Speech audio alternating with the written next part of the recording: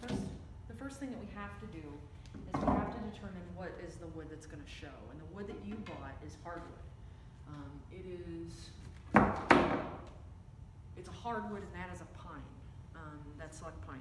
So we'll use that as the wood that's behind it that will actually hold it. So this will be our front wood. So basically what we have to do, do you know the measurements of this? 16 by 20. Right, 16 by 20. Our objective is to allow for about 1/4 of an inch in between our painting and the frame itself. So the very first thing that I'm going to do is cut the frame where I want it at the corners. And so basically I'm going to give it 1/4 of an inch. I'm going to do this all without measuring because that's who I am. But you can. And you want to measure from the inside. So adding 1/4 of an inch to my 16 inches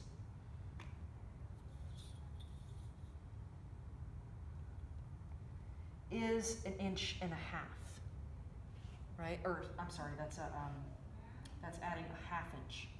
So in total, this is 16, and I add a whole 1/2 inch. That will give me my measurement. So 16.5 should be the inside. But I'm not going to cut that just yet. I want to make sure I cut it first and then I measure my 16.5. And I'll write that down for reference. Cut. Go ahead and cut. Cutting my angle with it facing and flush right against the guard here. From there is using my painting as a guide. I'll measure my 16.5 inches. So I'll measure from the inside corner. Can you see that? I'll measure from the inside corner here, 16.5.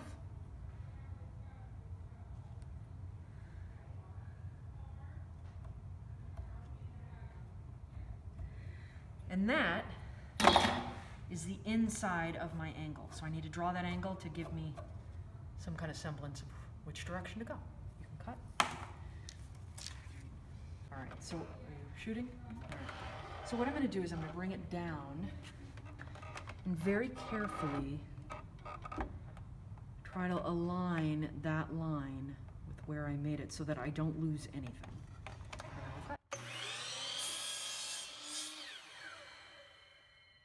And then I'll measure it one last time, and then I'll cut the second strip. The carpenter's trick is to align these two things up, and you'll feel it with your fingers that it's perfectly aligned. And then I simply make another line on the other side. That way I don't lose any measurement. And then I make a cut. Cut from there. So in order to ensure that they're exactly the same size, you put them together opposing each other, and you use your fingers to ensure that they are exact. That's it. Okay? The other side is 20 inches. And so I'm simply adding a 1/2 inch on because it's 1/4 inch on both sides. So if it's 1/4 inch on both sides, that's 20.5 inches. And so I'll cut my other piece of wood for the sides 20.5 inches from the inside. Okay. 20.5 from the inside. And then I make the angle again from that corner. Okay. Cut that. I'm going to do a dry fit. And so I'll hold up my components, making sure that we're pretty much in alignment. And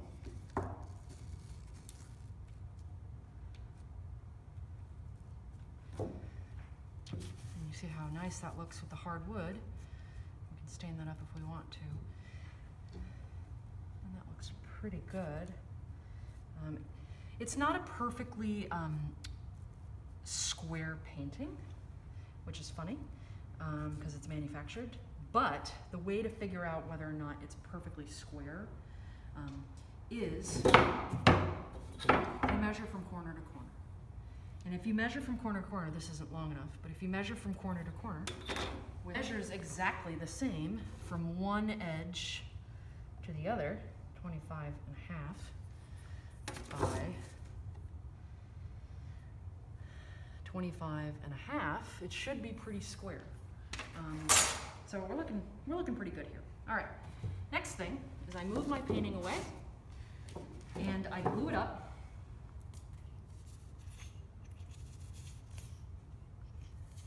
And I just need a little bit of glue on each corner. And I'm going to nail these together as well. So this is just an additional reinforcement of my corners. These don't typically get too beat up. And I put glue on every corner. End grain is the weakest point.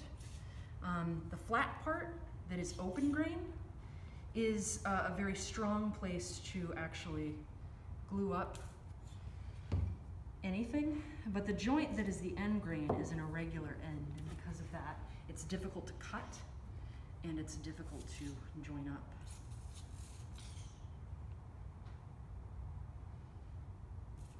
So a little dab will do you.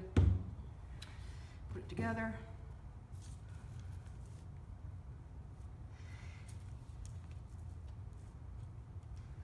And then using a nail gun, which I've got here with some finish nails. And I like to use a nail gun for this because I just have to put minimal pressure on the actual corner. You want to come around here? But more importantly, it will inset or recess the nail. So I don't actually have to set it in there. So I'm going to position it, put some weight on it. You can use a clamp if you want.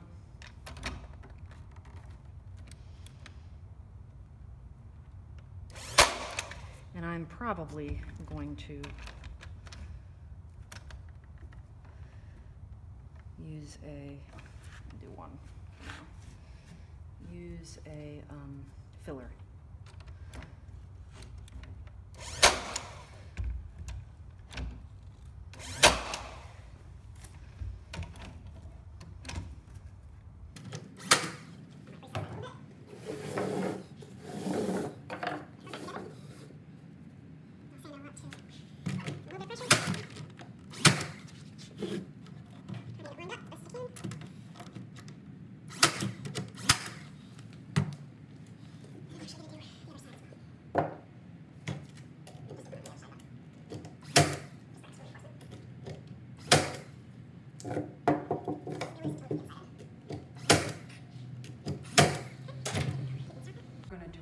Fit, seeing how it works within there. I feel pretty good about that. Not bad at all.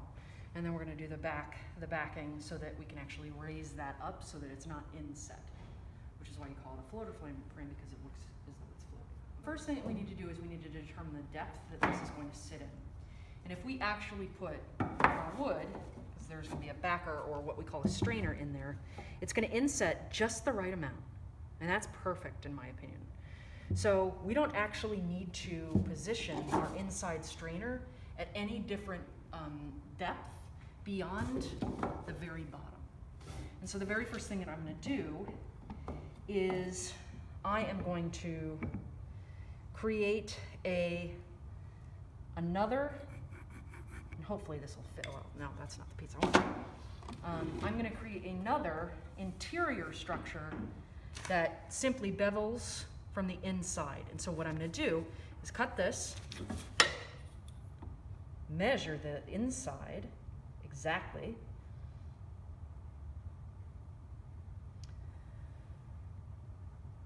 (16 and a half), and I'm going to make the inside 16 and a half. So I'll write that down and help me, which is what my initial measurements were. So let me cut that rope. You ready? Yep. So once I've gotten one cut, I want to measure the inside, and that's 16 and a half inches. I will measure from the very outside of that cut in order to make my mark, 16 and a half, and that's the point at which I will cut that angle. And I'm ready for a cut. So once I've got this and I know that it drops in and fits, I will cut a second one, and then I'll cut the other sides to fit. So I'll cut an entire strainer all using internal measurements. Here, I can just set these in and essentially just nail from the side, and I will reset those. And I'll do one about every 6 inches or so.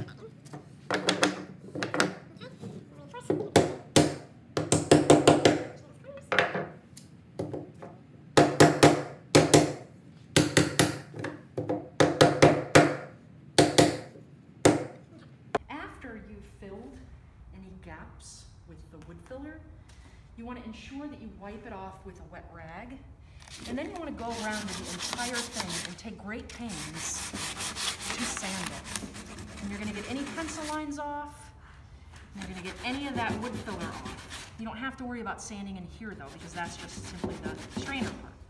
But you want to make sure your edges are nice, and that you've gone all the way around meticulously. And the faster you get that wood filler off, the better it's going to look, and the easier it is going to be to sand.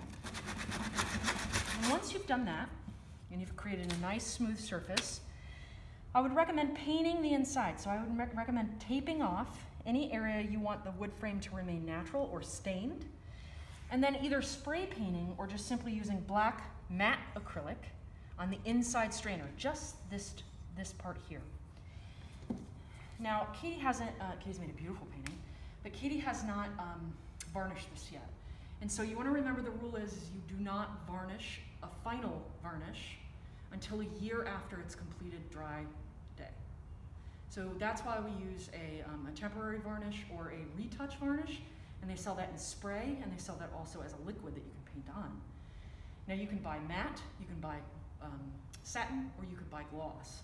So she has to kind of figure out what surface she would like, and I would recommend she do all of her paintings in the same finish. Now when this is all dry and ready to go in, we simply drop it in after the back has been painted, and we position it, and we can use paper in order to space it out. If we need to, cardstock, whatever, in order to keep it in the position we want all the way around. And we kind of use our eye to make sure that there's enough space. Then we turn it over. I'm just going to show you from the back here. We turn it over, and you see that it's inset. But we turn it over from there, and we use short screws, and we do 4 right into the strainer edge or the canvas stretcher bar right from the back. 1, 2, 3, 4, and it's in there permanently. And you want to make sure that you spend a lot of time to position this exactly where you need it so that it doesn't move when you flip it over. Okay? So you want to use some serious cardstock, if not cardboard, in order to ensure that this is spaced correctly, doesn't move, and is perfectly situated. Then you use these D-rings, and you use the same screws from the back, and you wire it. And that is how you make a floater frame.